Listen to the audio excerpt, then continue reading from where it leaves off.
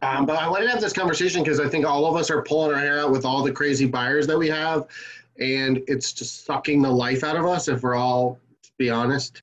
Um, and so it's always what we call switch costs. Like we can spend our time, energy on the buyers we have, or how do we elevate our listings so we get more listings? And we know if you've had even one listing in your business, it's a huge difference between running a business at a higher percentage with listings. So we're going to kind of walk through, I think, the first thing I want you to think of just the mindset of what if you were a listing expert? And what I would say by expert is if your business was 60 to 70% sellers.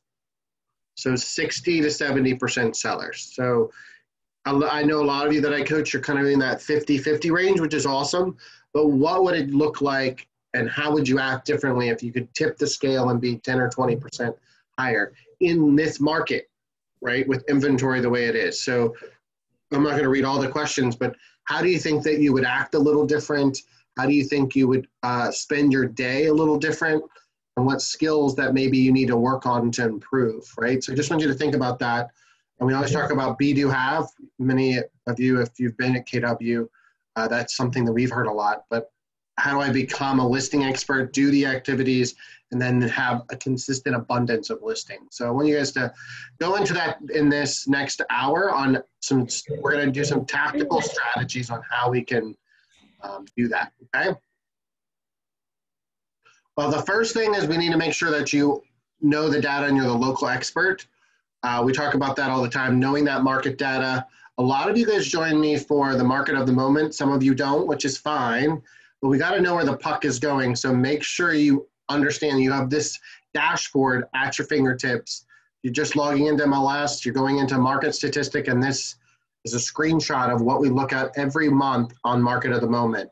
You need to know what this is because difference between a listing agent and a buyer's agent is they really are keeping trends, especially because our MLS areas are so different. We were looking at MLS areas, you know, even different parts of Henrico versus different parts of Chesterfield, you know, 54, 52, dramatically different market data. So make sure if you are going to be choosing to be a listing expert, you have to keep up with those statistics. So you're organically, fluidly articulating those. So I want to just remind you that that's a foundational piece that should just go on your calendar. Look at update weekly, update monthly on what those market data points are. Bringing out the old school book. You guys have seen this probably when you started real estate. Many of us, this was jolting our heads, but this has not changed. I was actually just watching a webinar with Tom Ferry and Gary Vaynerchuk, and they're literally talking about listings are where you have to focus. Yes, the buyers are driving us crazy. We don't have inventory. It's a sad story where they need a house and you can't find them the house. But those that are dwelling on the buyers are going to be left in the dust. And you'll start to see if, as you look at market trends and agents and teams that are doing really well in 2021, they focused on the listings. So that's, if you look at it, it starts with the leads at the bottom, listing to the left, leverage to the right. And so you may have heard this, but for every 5 buyers, you can have 27 active listings. Every 5 buyers. So look at your pipelines and see, are you lopsided? Do you have way more buyers than you do listings? They're probably sucking more energy and time out of it because you can't leverage them. You can't pawn them off on somebody else to drive them to another showing. You can't pawn them off, you know, in a multiple offer situation, somebody else writing the offer, right? You're doing the heavy lifting, right? So just want you to kind of consider that as we go into this conversation. So I want to recap some of the lead sources for sellers because I don't know that we're digging deep enough in the well. We're not going back to the well and going, how can we go deeper with some of these? Our database, 48% of seller leads, it's tracked year after year from the National Association of Realtors. 48% of our seller leads come from our database. 48%. So if you don't have enough listing leads, I would challenge you, and I love you all to death, you're not digging deep enough into your database. You're not touching, communicating, and the frequency is not at the level it needs to be. Or you have the wrong people in your database. If they're not giving you what you're asking for, and they're not building a relationship to help you get more listings, either asking for the wrong things or you have the wrong people in there. So be careful about that. You also know social media. I would really challenge us to, before you post something, think about, does it attract a seller conversation or a buyer conversation? A house under contract does not promote a seller conversation. It needs to be worded differently. It needs to be more tactical strategies on how we're going to be able to focus on seller conversation. So let's just be honest. Do you think when you're posting something that says coming soon, is that going to attract more leads? The house is already going to sell in 5 minutes. We know that the market's going to absorb it pretty quick. Or would it be more productive for you to have social media posts that says things like, how has COVID changed the way you work in your house? What is one thing you love about your house or would change about your house, right? Asking questions on what's changing their world. Sellers, something's changed, that's why they want to move. Or even if subconsciously they want to either remodel or do something, right? Open houses, they're almost non-existent. Went to open house with my wife, Kim, the other day.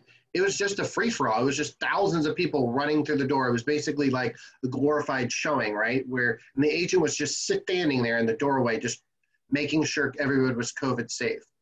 But what if instead of us focusing, yes, we're going to do the open house, but what's that pre-work? What's the seller-focused activities we can do? Calling the neighborhood, canvassing the neighborhood, door hangers, don't have to knock on the door, but adding door hangers to people's doors, grabbing email lists, emailing your database that you're having an open house. I know that they don't live in a house, but they need to show different things. Circle prospecting. I just got off a call with a client today. She circle prospected a listing that she had. She called the neighborhood and literally was simple and said, I just sold a listing down in your neighborhood and I have tons of buyers. I'm looking for more sellers. She got 2 listing appointments. She's going on 1 in an hour right now. All because she logged into Mojo, which is free to you guys, throw the address in there and did some circle prospecting. And I asked her, I said, what was some of the objections you heard? Were they grumpy on the phone? She's like, no, absolutely not. She said, the worst case I had was, no, I'm not interested. And then the best case, they're like, yeah, I heard the market. There's a lot of buyers looking to buy houses. So go back to some of that things. Past clients, this one we'll talk about a little bit further. You need to go back through your database 3 to 5 years, if not longer. If you've been in the business 10 years, do it. If you have a team, divide and conquer. You guys need to go through your past client database and start working on, is it now the time for them to sell or is it for them time to refinance? And then business to business and for sale by owners and expireds and farming. We've seen this list hundreds of times. If you've been to any training throughout your career, you've seen this list. But I will tell you is if you're picking 2 or 3 of them on this list, are you executing it at a high level? I would say right now our buyers are pulling at our pant leg and we're chasing our buyers rather than focusing on our listing. So I don't want to preach to you guys. I know how hard you're working, but we need to go back to some of these foundational things so we can really elevate our listing ability to list more properties, because that's going to be the name of the game. Other things I've noticed in your pipeline is that maybe we start off a little optimistic. We put a listing lead in our pipeline and we put it as an A when they're not really ready to list in 30 days. Remember, A, B, and C is 30 days is A, B is 60 days, C is within the year. Be very careful about if you haven't pre-qualified them or not, those need to be ranked correctly. Because I'm looking at your A's. We want to see a huge pipeline. Quality of your pipeline has to start with a large amount of A's. And I know that's hard to get. So when I see somebody have 6, 7, 8 A's on their pipeline and they're not under contract with a buyer or a seller in 30 days, we need to be just more aware of that. And so how do we qualify that? I want you to make sure you recognize that seller motivation, that to be ready to sell, that to be willing to do whatever they need to do to get the house sold, and they got to be able. Like those 3 things are 3 different things. Yes, they want to take advantage of the market because they're ready to make $50,000 in profit. but are they willing to do the things to the house or willing to step up and list it now? And are they able to sell and possibly rent for a year or live in someone's basement? Like, they've got to be able to have all three together. Every one of us would say we're ready to sell our house if we're going to make 50, 60,000, but are we willing to do the activities and get and able to do it financially, right? So we just got to really be inspect our pipelines a lot better. I will say the first 60 days of 2021, it was all about just getting our pipeline deep and seeing how many we have in there, which I'm proud of you guys, they're great. But now it's turning it up a notch and making sure it's that quality control. I want to see if it's a relay. And don't sugarcoat it. If you only have 1 or 2 A's, at least we know what we're working with rather than us kind of living in a mirage of what we think is going to happen. And also make sure you're using some type of lead catching form. We use a seller Google questionnaire. If you want this, I can send it to you. But a lot of times we're not asking enough questions for sellers right now because we're moving so fast. And they're like, yeah, just get it on the market. We'll sell it as is. Let's stick a sign in the yard. I understand the method to it, but there's a lot of things in this questionnaire that dig deeper into what they're willing, able, and ready status really is. So use the seller questionnaire. I'm happy to send this to you. It's already pre-done. And remember, this is what they get. And then you can evaluate this. This should go to them before you go on the appointment, right? So if you're going to meet them at their house tomorrow at 3 o'clock, make sure you're sending an email that says, absolutely look forward to seeing you tomorrow at 3, but fill out this form ahead of time. Because a lot of these questions you either forget to ask or you get caught up in conversation and you don't get deep enough into the conversation to ask these kind of questions. I want to make sure you go through that. All right, so we buzzed through that. This is the heart of it. I want to make sure that we have, when we're elevating our listings, we have a unique value proposition options. Does anybody know what TOM stands for? Does anybody know? I'm curious if you know. I'll answer it. Oops. I thought I was going to do that. It stands for top of mind.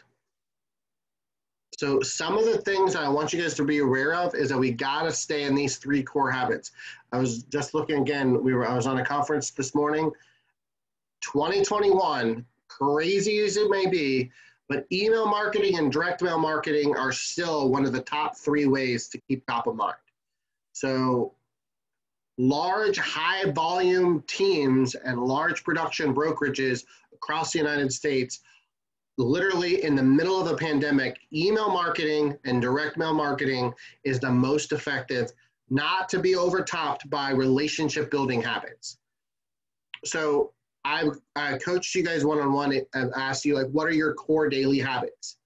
I would challenge you that the 3 habits need to include one of these, all 3 of these. Relationship building habits could be examples of, obviously, phone calls, text messages, private messages, handwritten notes, pop buys if that's your thing, right? Those are relationship building habits. But email marketing, if you're not sending at least, and they're actually saying doing 1 a week, seems extreme to me, but if you're not at least doing 1 email marketing campaign to your database once a month, you're missing the opportunity of being top of mind. Is it a newsletter? Is it updating them on what the market is? Is it asking them, do you want a free CMA? Is it, again, make sure email marketing is focused on seller-based questions, not buyer-based questions, right? But what emails do you have? And then direct mail. Are you mailing to your database? Are you above and beyond your business card? Your handwritten note with a business card. What are you putting out there? And then, of course, those of you that farm, reap the benefits of that. But that may be time to double down and do a second farm. What they were basically seeing trend-wise is that these 3 things you got to do more of. You have to build more relationships, which we know. It's kind of building and cultivating your database we've heard forever. But that email marketing, is different than your database. So email marketing are people that you just constantly are adding to that. I personally use Constant Contact as an email marketing resource, and then I have my database is separate. But my email marketing has over 3,000 people in it. That's still not enough. They're saying like 4,000 to 5,000 people. So think about vendor relationships, past clients, past coworkers, PTA. Of course, make sure you get permission to use them. But I would say you need to make sure, if you're thinking about how do I stay top of mind, these core 3 things have to be part of it, okay? I'm happy to talk to you kind of one-on-one what that is. Another thing that we need to really kind of make sure for unique value at social media is that we really need to engage or create our own Facebook groups. I know I'm a member of like 1,000 different Facebook groups myself, but you got to make a point to interact and make sure you contribute, not sell, right? But the cool thing is if you personally created your own Facebook page, whether it's a fan page, vendor, recreation, local, anything, you're throwing a party every day, right? You could hop on there, and depending on how large you grow that Facebook group, you could be interacting with 30, 40, 150 people a day. That is way faster than texting, calling, emailing those people. And they can then go hop on there and look at it whenever they want to, right? You can also share it. Put that in an email newsletter. Hey, did you catch the latest XYZ on the Facebook group, right? I know if you're not going to create your own Facebook group, you got to get involved in the ones that you are in, right? So really make sure you make a point to do that, especially the neighborhood Facebook pages. If you know a good vendor, post on there. Like say, hey, I just got my carpets cleaned. Use this guy, right? Interact. Those are, again, that's that local business. I want to make sure you guys are just really tapping into that. Another trend we're seeing is video is king. I've been saying that I swear, for 3 years. But we've got to start realizing that, especially with COVID, video has come way up the ranks. The newest statistic that just came out literally a couple weeks ago, 81% of consumers prefer to watch a video to learn before they decide to buy or select the service. So what would it look like if you did a personal 30-second video text message that said, hey, Catherine, I hope you're having a great day. I was thinking about you today. And in fact, I know you purchased last year at this time, and I sent you a CMA, and I wanted to make sure it didn't go into your spam. So just make sure, text me back and make sure you got that CMA, or if I need to send it to a different email address, let me know, right? What if we did those type of text messages where it was, number one, face-to-face communication, and it's alerting them to that you're sending them an email, right? It's something of value there, right? Facebook and Instagram Live, you can see tons of people are doing that. So I see we wane with that. Sometimes we get excited about it, and then sometimes we don't feel like we have content. It's the consistency piece for that.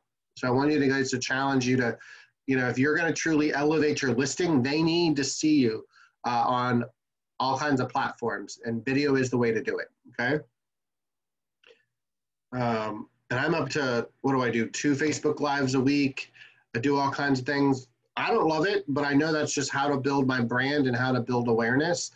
So you got to do what you got to do, even if you're an introverted extrovert like me. All right, whoops. Every listing should attract 2 seller leads. That needs to be resonating every time you put a for sale sign in the yard. You need to squeeze enough lemon juice out of that to get 2 more leads. If you did not get 2 additional seller leads, not buyer leads, you didn't do enough. And I know you're working hard. Again, I know you're working as efficiently as you can, but really dissect, how can I get 2 additional seller leads? What am I saying? What am I posting? What do my postcards say? What are my conversations for sign calls? What are they, right? Our goal, we know the listing is going to sell anyway. Our goal is to get more listings because we know that that's what we need to be able to control with that listing leads leverage. I want you to think about that. I want you to look at that on your pipeline. Identify it. If you get a lead from a listing, put that on your pipeline. The lead source is past listing of 123 Smith Street. I want to start to see tracking. Are we getting that 2-for-1 ratio? Hell, if we could get 1-for-1 ratio, if we get a listing and we get 1 additional seller lead, we'd probably take that, right? So really focus on tracking that information. Even if it sells in 2 hours, do everything you normally do, right? Still send it out to your database. Still put it in, you can even still postcards out, right? Who cares that it's 2 weeks old? It's still a touch. It's still a way to do it. Make sure you're doing things on social media like guess the price. sneak peek, do a little tour of the property in doing anything you can. And again, I mentioned prospecting, circle prospecting, right? Hey, I have a new listing. Yes, you have 16 offers on the table. Well, they're not ratified yet. Still make the phone call. Hey, I have a new listing, right? Don't hesitate. Make sure you push through. A lot of the data, especially Zillow and stuff, that stuff is 24 to 40 hours behind. So as long as you are kind of ahead of the ball, I want you to think through that. Also, I've been seeing people pulling some of the services away when they're listing. We can't do that. Absence of value is a discussion of price. We are listing properties, but there's a lot of for sale by owners going on, right? And we got to realize we're charging a commission, so we can't pull the staging and pull the photography. I see listings out there where they're not staging and they're not using professional photography when they used to. I understand things are going to sell fast, but part of that value that you're bringing to the seller is that they're marketed at a Nordstrom level quality marketing plan, not a TJ Maxx, right? We're not doing it with our iPhone.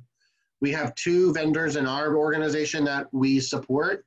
Ann Pershing is amazing if you haven't used her, and Rachel Hines, she's great with Richmond Real Estate Photography.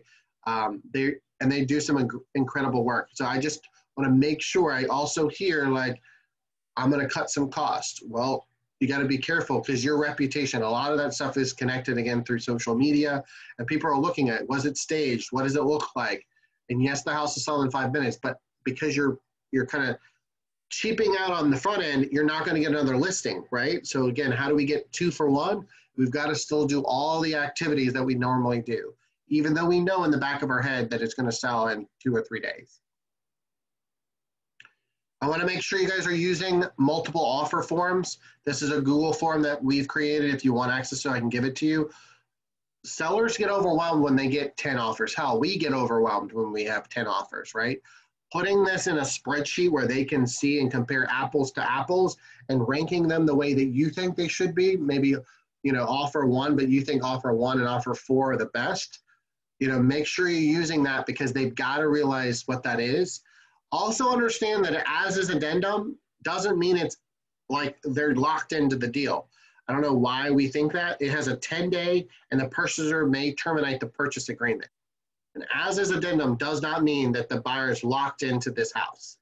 So when we're accepting offers for our seller and we're like, yeah, it's as is, it's a good offer.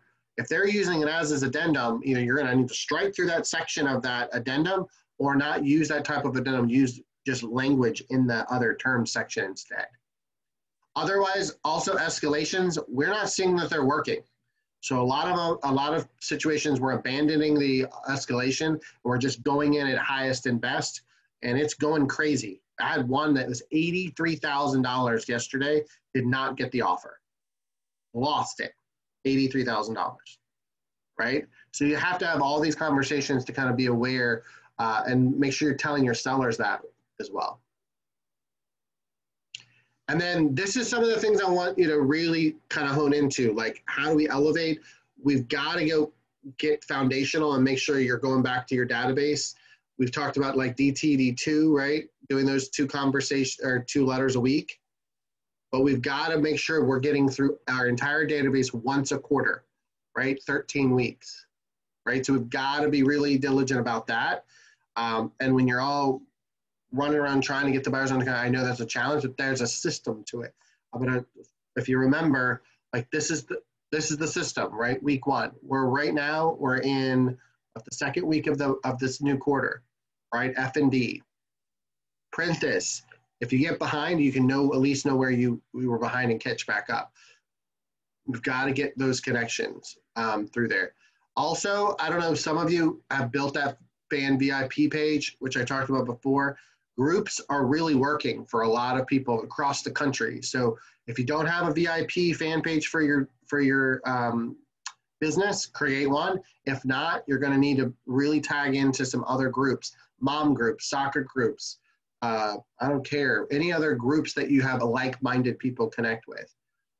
I would like to talk about these client events. I understand and respect we have to get through a transition with COVID. We have to do client events. Our business is a relationship business. We are in the human business. We've got to figure out a way where we can be somewhat 6 feet apart, belly to belly in a relationship with someone. So I really want you to think about client events, doing a drive-by event where you're giving away cookies, you're giving away pies, you're giving away Mother's Day flowers. You've got to come up with a plan, right? And it doesn't have to be 100 people. It could be an hour and 20 people show up, right? And you don't have to get out of the car, and you could be masked up. But we've got to get really connected with these client events because the people are coming, literally, you see more people at the park and more people at Target because people are getting more comfortable because of vaccinations. And we don't want to be behind the curve. We don't want to plan an event on third quarter when you need to be planning it in April, May, June. We need to come up with something that's safe for you, but it's effective for your client events. I did see a little, yeah. So what are people doing in their VIP programs? So if we're talking about the closed Facebook groups, we're talking about giveaways. You're going to talk about upcoming listings like Guess the Price. You're going to talk about before and afters. What are you guys doing? Like do something about like they've lived in the house that says, what renovations have you done? I know, and then post a picture, right? A lot of your VIP people have lived in their house 2 or 3 years. So if they've painted a room, remodeled a kitchen, have them post that in there. Everybody that has renovated a portion of their house, post a photo in the VIP page. I'll do a raffle at the end, right? And of course, then you're going to comment and say how amazing the kitchen turned out, or who did you use for the cabinets, or who did you use for painters? I'm always looking for good vendors. So I would say top VIP fan pages, Guess the Price and current listings. What have you done to remodel your house since we've sold that property with you? And then the third is just kind of doing random raffles of things, especially like Google reviews. It was interesting. I was talking to Tom Ferry. He's saying, stop doing Zillow reviews and you have to do Google reviews. He predicts that with all the Facebook regulations, that Facebook is not the kind of the one that we should go after, but Google is the strongest. And he gave a challenging testament. He said, what if you made that one of your daily habits is to get Google reviews from your past clients? I've been kind of coaching to that over the last 30 days. They tell the story, you don't. You can use that for social media as testimonial information. But Google is running a lot of algorithms, and the more Google reviews you can do, the better. So it was interesting. He was talking about that you should focus on Google reviews, not Zillow and not Facebook reviews, which is interesting there. So maybe that can go in your fan page where you're trying to really increase your Google reviews, posting those and things like that. Gratitude gifts. I would rather you guys, we are a huge, Richmond is a huge Buffini-based, they call them obviously pop buys. I would rather you focus on quality of them. Maybe you're not doing them every month. Maybe you're doing them once a quarter and you give better quality gifts, right? I don't know that the $2, $3, $4 gift is that trend is moving, right? We're seeing people spending $10 a gift, but they're not doing it every month. So maybe they're doing 4 quality gifts a year, right? And they're calling it a VIP or a gratitude gift. So maybe you look at your situation, whether it's financial or your time, maybe you don't do pop buys every month. Maybe you do a really nice gift once a quarter or do every other month. Just something to consider. I've seen a lot of people transitioning to a higher quality gift and not as much quantity and not as much frequency on that. And then we talked about monthly, quarters, and newsletters. So, and this was something I wanted you guys to be aware of, like the success rate of selling to a customer you already have is 60 to 70%, while new customers is 5 to 20%. If you look on the right side of my screen, 70% or on the high side is 20%. I would challenge you guys to, instead of being the hunter, be the nurturer. Instead of being the hunter, be the nurturer, and really focus on that. And sometimes I think we're so focused on the hunt. Number one, that stresses us out. But we have our gold in our database, and now is the time to do that, especially going into second quarter, kind of heading into the latter part of the year, okay? Talked about this. I can, again, send this to you. We send this to you once a month, but print this off. Use these 2 letters as a simple way to go on Facebook, to text message your database, and work your way through. This is the golden nugget right here. We need to be reaching out to our database by using this one conversation alone. Literally, I've had, in our coaching room, we've had 3 listings this month just by a few people starting this method. We are in the financial, our job and our responsibility is to be the financial resource for them, right? And it's not just one and done. We need to do a wealth checkup every year, just like you do a health checkup every year, just like if you are dealing with a financial planner, they do an analysis on your portfolio. If we sold a buyer a house 2 years ago, we should be doing from this point forward every year an evaluation on that house for them. A quick CMA, very simple, not in the weeds, 15 to 20 minutes, and send that to them every single year. It'd be great if you could calendar it to where it's the anniversary month that they purchased, right? So 2 years ago, they purchased in April. You send an email that says, happy home anniversary. I can't believe it's been 2 years since you've lived in you closed on your property. I wanted to give you a wealth financial checkup, and here is what your current value is without doing a lot of research, meaning I don't know all the upgrades you've done, and we can go a little bit more in depth with some of the modifications and updates in the market. But I can already see that you can make $30,000 just in 2 years if you decided to sell now. But also I want you to say refinancing resources. If there's, in addition to that email, I would like for you to be able to say, if you're not wanting to sell now, it may be an opportunity, even 2 years later, to refinance. Rates are incredibly low. You may think, well, why would I tell them to refinance? Because the goal and the authentic self is to be that wealth resource. If it doesn't make financial sense for them to sell, and it makes more sense to refinance, they're going to thank you later with referrals. And obviously your lender partners are going to love that because they can get that refinance business. But if I were saying, hey, I don't have that 60 to 70% listing ratio, and I desire to do that, I would go into my database and work on that. A few a week, not do the whole database in a day. But if you did 5 or 10 of those CMAs, quick CMAs, and send an email to them, what would that look like, right? I will tell you that you need to follow up with that text video, right? So it's, hey, this is Drew. I just want to let you know I sent you this CMA. It was a very quick CMA, but it is a 2-year update on your wealth checkup to see, how you're doing with the equity of your home. I'd love to chat with you a little bit more about it. If you've done any improvements, we can adjust it to see if it's gone up in any way. And I also just want to make sure it didn't hit your junk mail. Text me back and make sure you got that CMA that I sent you, right? Those videos connected with that email. So if you're not getting those quick responses with email, do a quick text video, okay?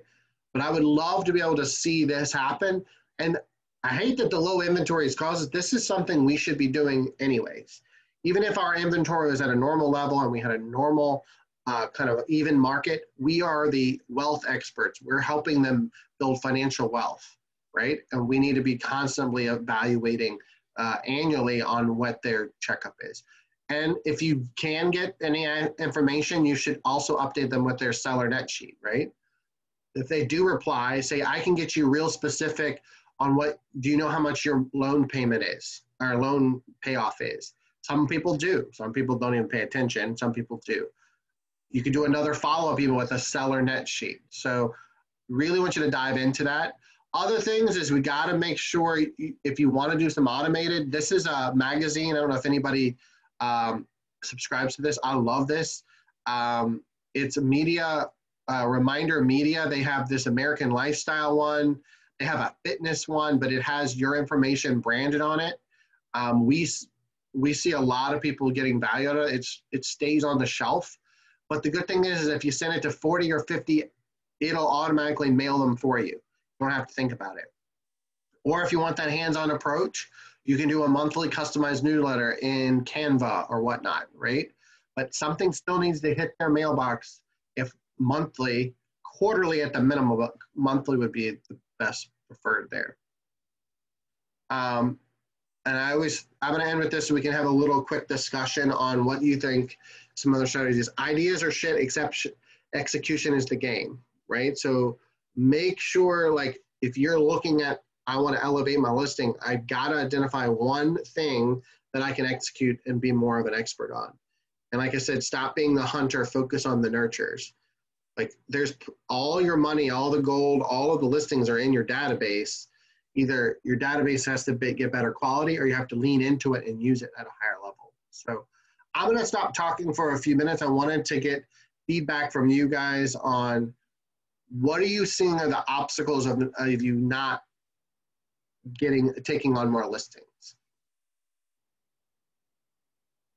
Or any comments about what we just covered? I can go back, I can move the slides around. I want to make sure you get some nuggets out of that.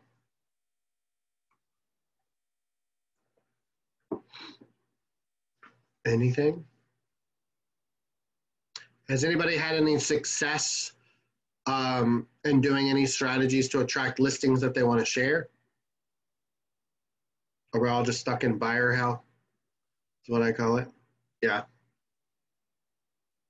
Let me see what else. Buyer hell, Jennifer. Yeah, we're all kind of in buyer hell. And I think that's the problem is I was talking to another coaching client today. She's physically exhausted by her buyers. Like she's got 5 of them and I think they're literally sucking the life out of her. And it's finding that time or creating that space to where we've got to focus on sellers. And I think we are this servant leader, so we want to help the buyers but we can't build physical houses. We have to find more, And so the way we can control it is by listing. So I would just say if you're not lead generating for listings and you're spending all the time with the buyers, it's going to be a really short window before your pipeline dries up.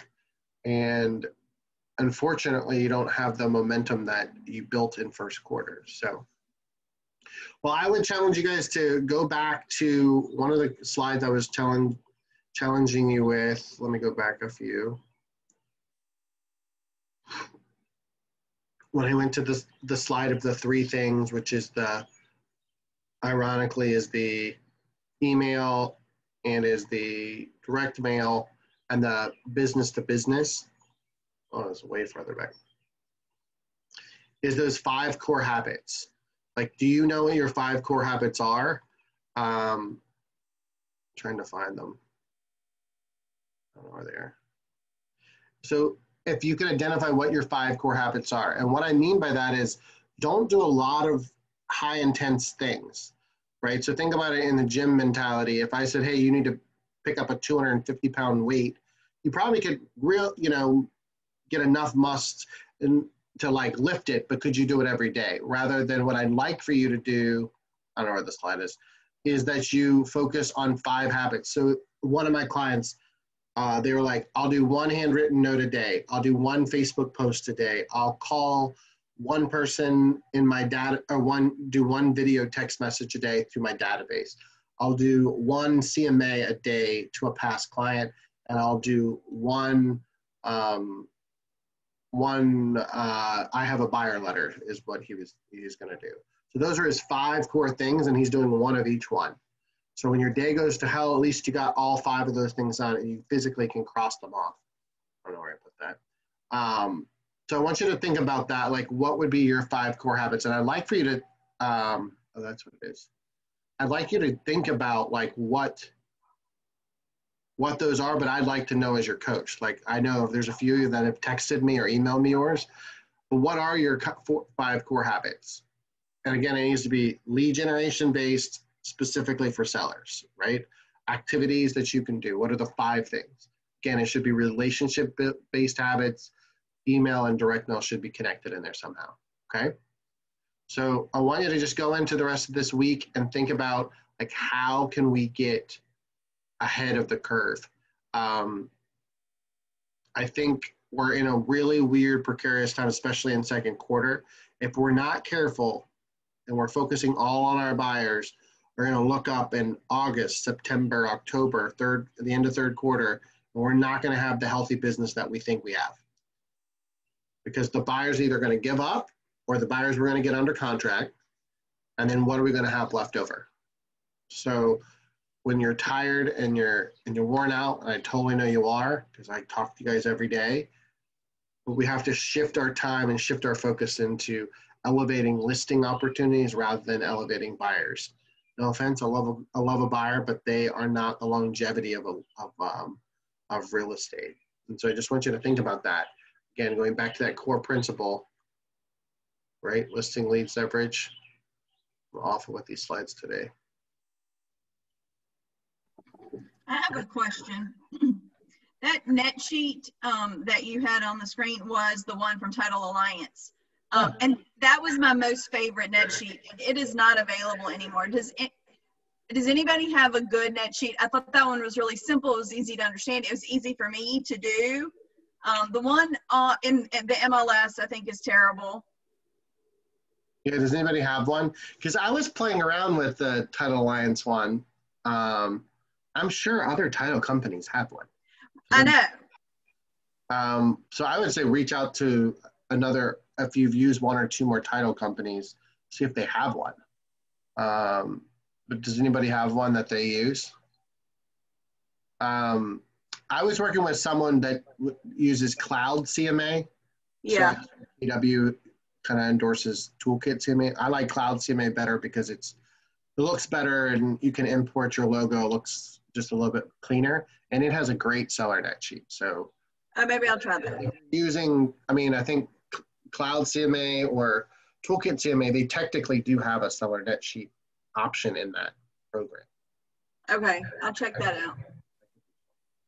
out. So anything else? What are you guys thinking about the market?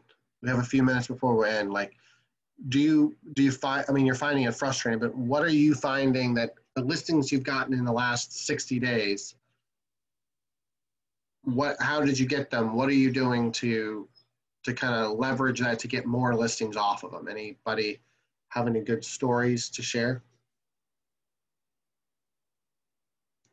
Because I know you guys have listed properties because I see them. Is it coming from your database? Is it coming from direct mail? Is it coming from vendors? Because that's what we're seeing, at least as far as what we're tracking. So I want you to think about that, just where you lean into those resources. And you're probably gonna have to do more than what you've used to do. If you did 4 conversations a day, you'll have to go up to 8. And I know that's like, where do you find the time? But that's the name of the game on a lot of that. So the other thing is that I would tell you is that, and some of you are on teams, some of you are not, teams are starting to take over a lot of space in our industry. We're seeing teams become very large in Richmond, but we're also seeing real estate teams becoming very large and as an industry as a whole. We're seeing teams that are expansion teams that are selling 1,000, 2,000, 3,000 houses. That's as much as one entire brokerage, right? And they're a team. So if you're a solo agent, I would be thinking to myself, teams are getting the listings because of sheer volume and the branding that they're doing and the money that they're spending. They're spending money on a lot of direct mail, and they're spending money on a lot of email marketing, and they're spending a lot of money on social media marketing, right? So how do you defend your own territory as a solo agent? And if you are a team and you're not getting that level of result that you desire, lean into those other teams. What are they doing that you guys are not doing? And that's some of the things I want to challenge all of us. But teams are really growing quickly. I see I used to joke, I will mention the team name, but he had a football team and they all look like Barbie dolls. And that's fine. But now everybody looks like a football team. 10, 12, 14 people on a team is not abnormal in real estate teams now. But I will tell you, less than 2 years ago, a normal team was 2 to 3 people. So that's affecting listing inventory. Listing inventory is being absorbed by large teams. I print off the top 100 every single month on closed production. And last week I was going through, out of 100 people, the top performings in Richmond's market, it was 47 of them actually are teams. They're under one person in the MLS ID number, but 47 of them are teams. So almost half of the highest producing agents are teams. Think about that. So I just want you to go through that. Are you properly leveraged? Do you have admin help? Do you have marketing help? What do you have versus your competition? And you know, I hate comparing one to another, so I don't think that's a fair game.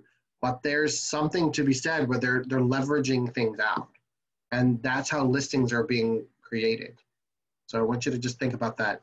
Look at some other of your competitors, maybe not even in this market. Look at, go to the West Coast. You'll notice teams are becoming a very dominant player in the real estate space. Okay? So I'd love to kind of talk to you guys offline, one-on-one at your one-on-one coaching sessions, but I want you to think about going into the next, the second quarter, how do we elevate our listings more? How do we increase our skills? And how do we attract more listings? All right, guys? Well, that's everything for today. I hope to see your smiling faces soon. Hey, we're planning a outdoor event where we actually physically can see you. We're getting ready to book it now. You can have 30 people in one space, socially distanced outside. So we're working on a like outdoor client appreciation party for you guys. So I'm excited once we get all the developments of that. Because I miss seeing your face. I like Zoom, but I really miss seeing you guys. So look out for that RSVP invite once we get the details worked out. Denise is working on that for us. All right, well, have a great rest of your day, and I will send this recording out if you want to review that, and I'll send out the slides. But it's all about execution. Find one thing you can do to elevate your listings, okay? Goodbye, guys. Have a great day, and I'll talk to you guys soon.